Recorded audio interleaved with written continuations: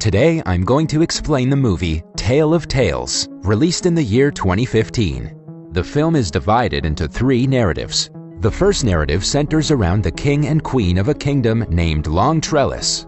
At first, it seems as if the couple is living a happy life, but later we get to know that the queen is suffering from a rare medical condition which will never allow her to become a mother.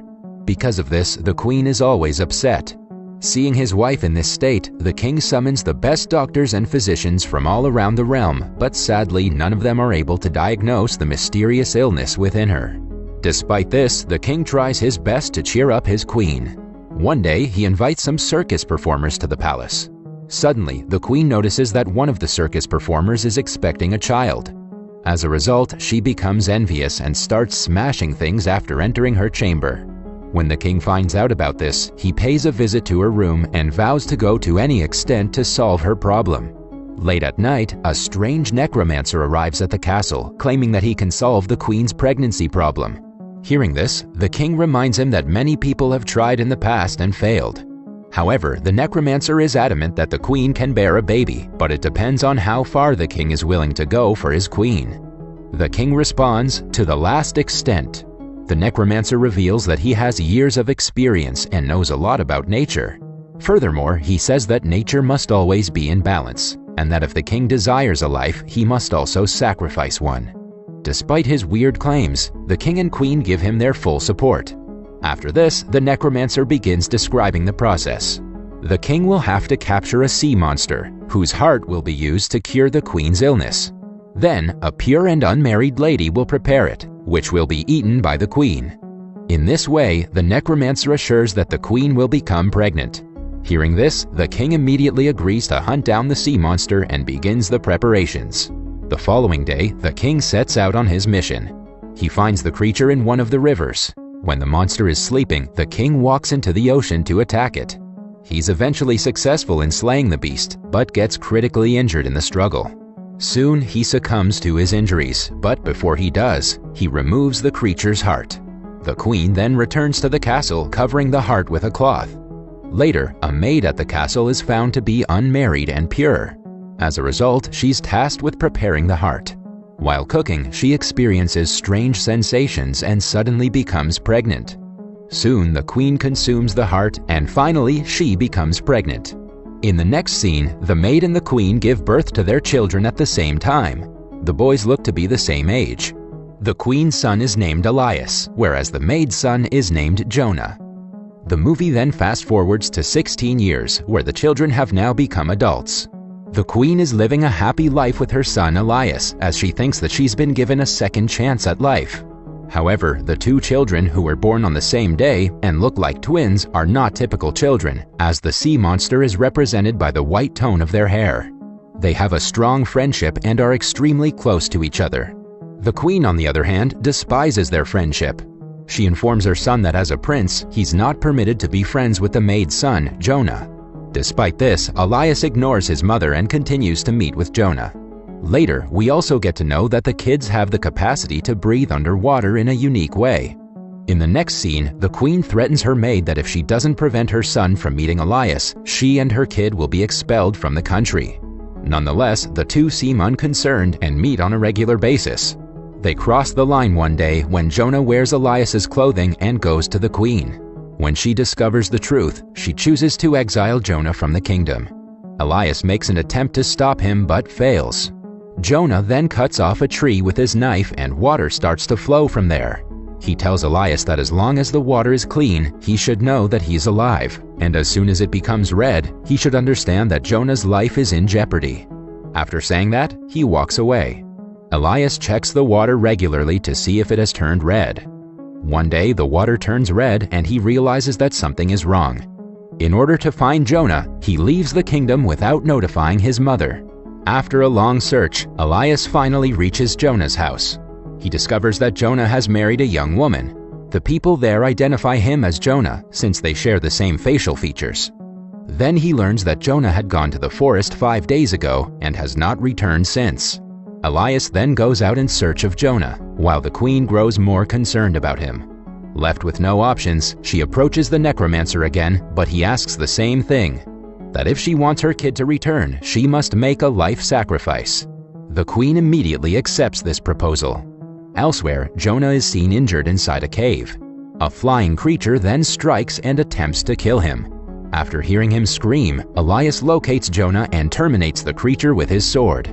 However, Elias is unaware that the creature is none other than his own mother.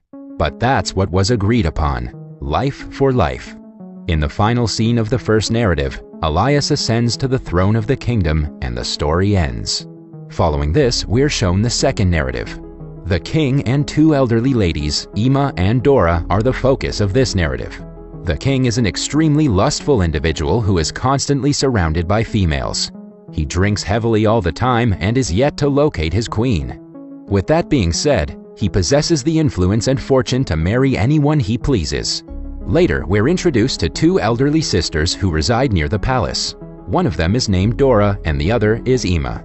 Dora is a shrewd and selfish woman, while Ima is straightforward. They hardly leave their house and are also unmarried. It's certain that they will die there alone, yet their voices sound incredibly pleasant and young. One morning, the king hears Dora singing and instantly gets smitten by her voice. As a result, he decides to meet her. Soon, the king approaches their door to get a glance of the woman. In his head, he thinks that Dora is young and beautiful. When he knocks on the door, the sisters start panicking, as they believe the king will get angry if he finds out about their appearance. After thinking for a while, they finally devise a plan, and Dora requests the king to come back after a week, so that she will be more comfortable. In the next scene, the sisters strive very hard to make their fingers look young and beautiful. Dora covers her fingers with herbs, but they still look like those of an elderly person. But on the other hand, Ima had put her finger in her mouth for many days, and as a result, it's looking quite good and young. Today, a week has passed, and it is the day for the king's visit. When the king arrives there, Dora shows Ima's finger instead of her own. Now the king is not able to hold his emotions and believes that he has found the love of his life. However, the sisters become more worried because if the king finds out about their truth, he will most likely terminate them. After a lot of thinking, Dora proposes a condition. She will sleep with the king only if there is total darkness, and the king agrees. In the next scene, Ima starts tightening Dora's body with glue so that it may feel like a young girl's body. At midnight, one of the guards from the temple comes to pick Dora up while there is darkness in the palace. The king sleeps with Dora, but in the morning he realizes that he spent the night with an old and ugly lady. Enraged, he orders his guards to throw Dora out of the window. Luckily, she survives the fall. In the jungle, Dora witnesses magic as a witch arrives there and finds her. With her powers, the witch changes Dora into a beautiful young lady with long hair. The next day, the king visits the jungle for hunting and falls in love with young Dora at first sight. He brings her to his castle and decides to make her the queen. Dora doesn't know how she turned into a young girl, but she remembers her sister Ima. She invites Ima to her wedding, who is still in disbelief about her new appearance. When Ima inquires about how she became young, Dora sarcastically replies that she peeled off her old skin. However, Ima considers it to be true and visits an ironsmith to peel her old skin in exchange for a necklace. The ironsmith appears to be more stupid than Ima. He takes her to the jungle, ties her against a tree, and removes all her skin. In the next scene, Ima returns to the castle in a fragile state, and she passes away soon. Elsewhere, the magic that turned Dora into a young girl doesn't last long. She starts to grow old as her skin begins to fold. When she realizes that she's turning old, she runs away from the castle. The narrative ends on a sad note as Dora transforms into her older self completely. Following this, we're shown the third narrative, which is also about a king. The king is of a weird nature as his queen passed away long ago. He has an unmarried daughter named Violet, whom he has never truly loved. One day, the king sees a parasite insect on his hand which is sucking on his blood. Instead of swatting it away, the strange king just lets it feed on himself. Later, he keeps the parasite in a glass box and allows it to feed on his blood every day. As time passes, the insect becomes huge. On the other hand, Violet, who has grown to be a beautiful young woman, always dreams of a prince. However, the irresponsible king could care less about her as he is always busy with his parasite pet. Unfortunately, one day the parasite becomes ill and dies.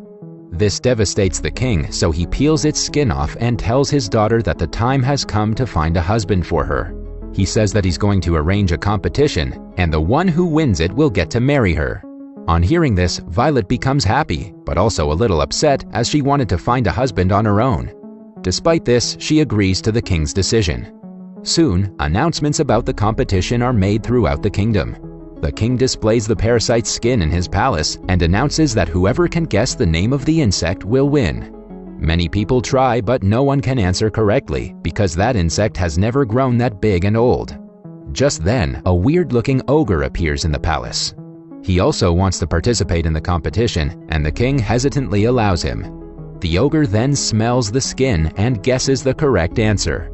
Upon hearing this, a devastated Violet runs away to the roof and attempts to terminate herself. However, the king calms her down by saying that he cannot break his promise. Left with no other choice, Violet finally agrees. In the next scene, the ogre takes Violet far in the mountains where she cries for many days. One day, when he goes out hunting, she sees another lady on a nearby mountain. She begs for help and explains the whole scenario to her. The lady also sympathizes with her and promises to come for help.